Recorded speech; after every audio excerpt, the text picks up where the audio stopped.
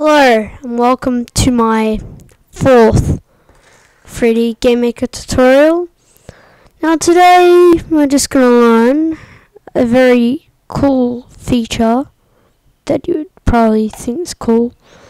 Now again, I'm going to have to load this up on a website and put it in the description. Now you've probably seen this in my last tutorial when I was exampling to show these.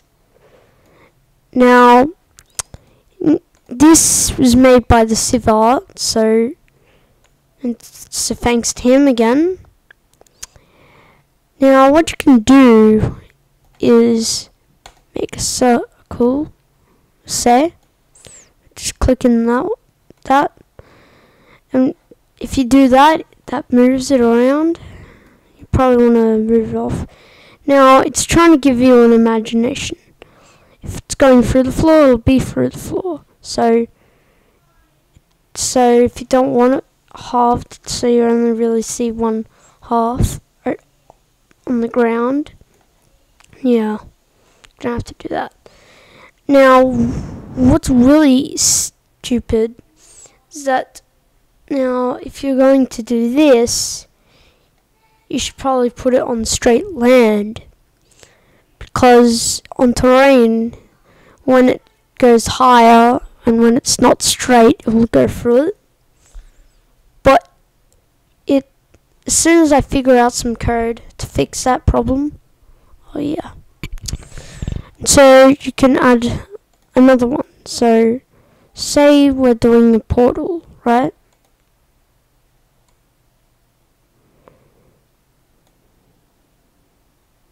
So yeah, something like that. We can also change the color of it. And every time you do that, there's different code being used. Say, do this like a wood kind of stand on. So it looks pretty stylish, eh? That's exactly what it's going to look like when you put it in the room. I'm just going to make it a little bit higher.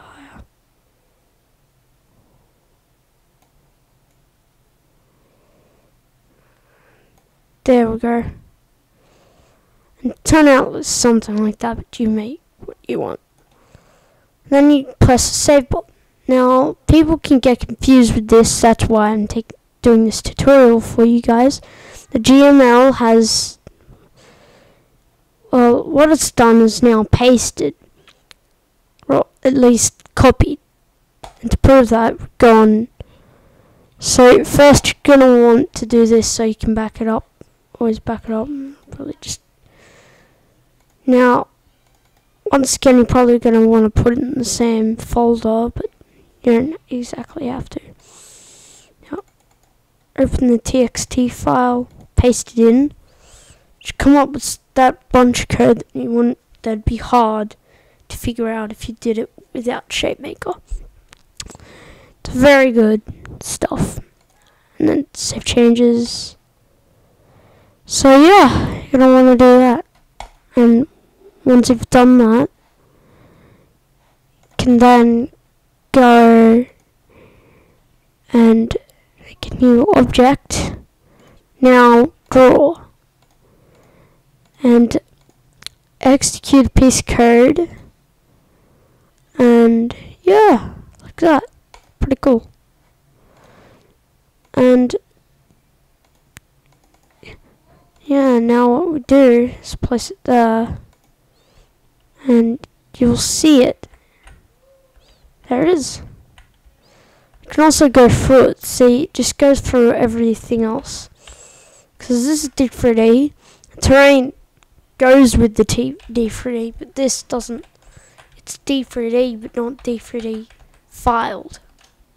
It's D3D coded. Which, yeah. And trying to do solid and all that, make it solid, is really hard. I'm gonna think of doing some wall code so I can work a little bit proper. But Yep, that's tutorial 1. And please subscribe. Bye.